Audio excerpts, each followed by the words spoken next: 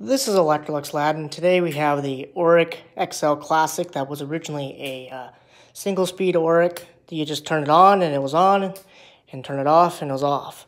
Well, the thing is, I like these switches, but at the same time, I wish I had more control of the vacuum for like going onto tile floors and then onto carpet.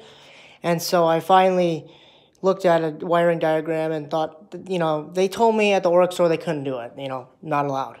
So I put it upon myself to do it, and now they don't even know because these all can be different speeds and all that stuff.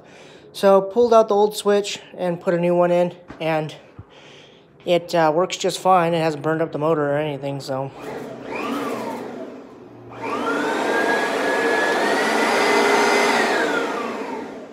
There you go. So if you ever want to do that, you can do it. Just get an Oreck switch and replace your standard regular 1-speed with a 2-speed switch, and it's possible. So there you go.